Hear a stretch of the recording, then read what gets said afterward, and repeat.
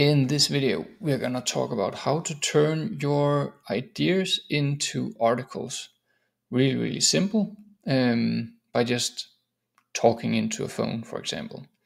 So everybody knows, or everybody who's been producing articles or trying to write stuff with GPT, AI models know that they often get specific details wrong, and they don't really write in the tone of voice and style that you would like to have them written in, especially when it's your ideas.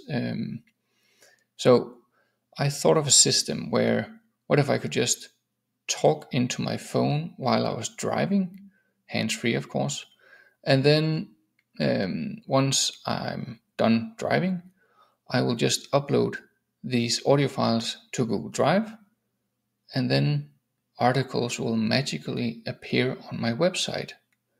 And that's exactly what I built. So let me just show you the ins and outs of it, and let me know in the comments if you like it.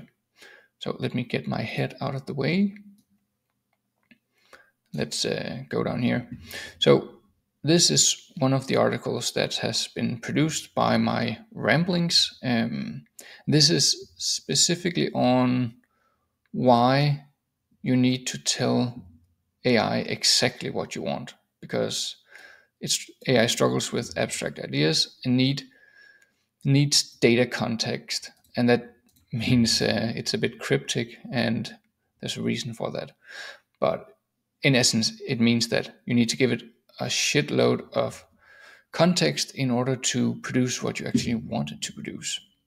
So it generated the images, the headlines, all the images in here and down here.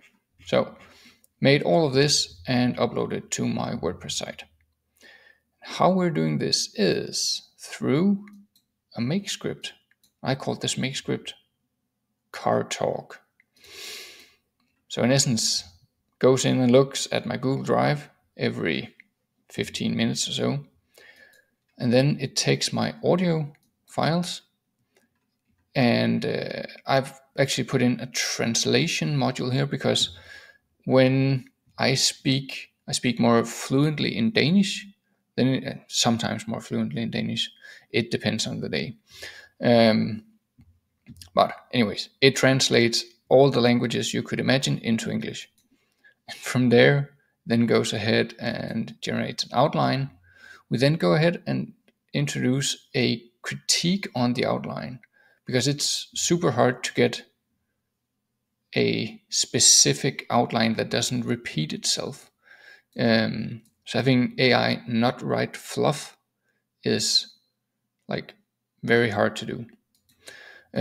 So we critique the outline, we then write a better outline, then create transcript instructions, because we have a whole transcript here. So we're making instructions on how to use the transcript. We then create a title, a featured image, or we create the featured image prompt, then we create the image, then we create a record in Aitable. So this is Aitables, where we then put all of this in. We have an HTTP module for creating, I think it's it takes the images from the from Airtables. We then resize them, put them into WordPress. We then iterate in order to create the alt images and put them. We need to upload the alt images, like in-text images. Whoops, this one. These ones in here, in the middle of the text, these needs to be uploaded to WordPress before you create an article, because you cannot place in-text images into WordPress article before you need to upload the images first. So we do all that here and create the image alt text and resize them and make them JPEG and all that SEO jizzle. We then create a meta description. We actually could move the meta description over here. We then write the whole blog post. Then we collect the blog post again, like put it together, use Markdown, convert it from Markdown into HTML, create a slug name, create the post on WordPress, and then update the Airtable node, and then we move the audio recording to that folder so we can see that we actually processed this one. And this is how it looks in Airtables. Then I get all these with titles and status here, and the transcript in English, the outline here, and the full article.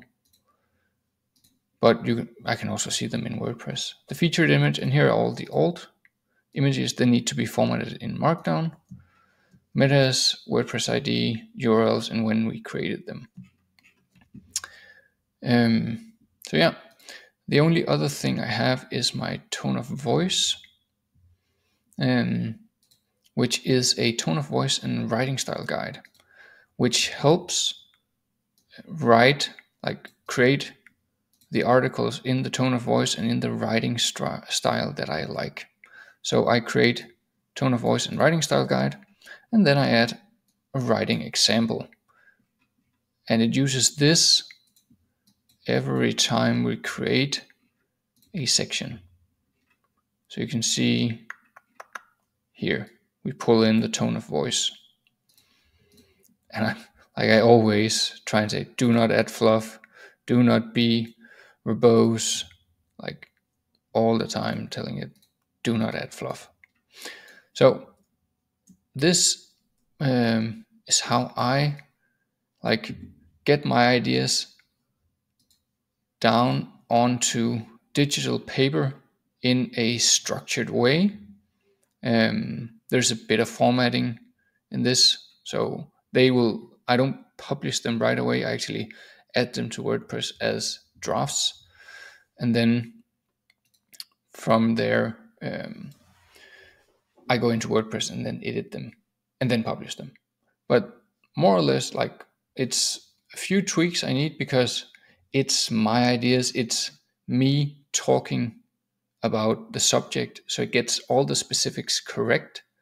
It just rearranges all my babbling into a nicely formatted structure, and then I can easily post them on my website. So it's my opinions, it's my language, and it's my idea. Yeah, you get the idea. So hope this was helpful. If you want to get these scripts that I use, then click link in the description and join the community. It's completely free, and you get all the scripts, and you can do all this yourself. So happy blogging and talking.